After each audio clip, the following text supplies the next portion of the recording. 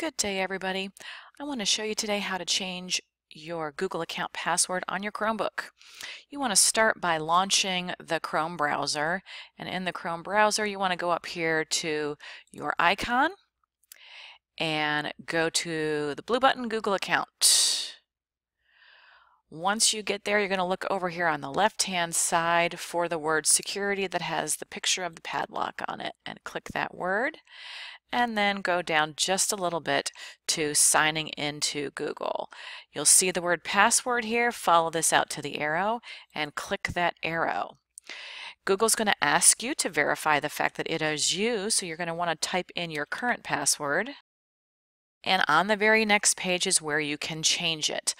You'll need to try and choose a strong password. It has to be at least 8 characters.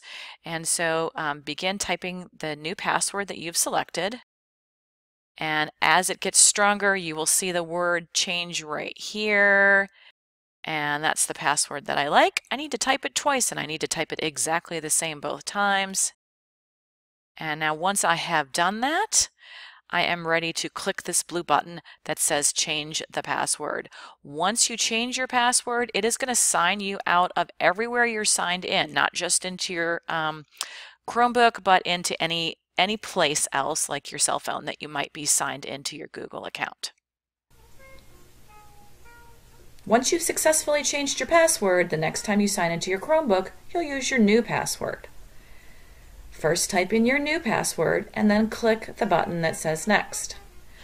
You'll be prompted for your old password. This gives you access to some of the stuff that may have been saved locally in your downloads folder. If you can't remember your old password, simply click Forgot Old Password and you will be allowed access to your Chromebook without it.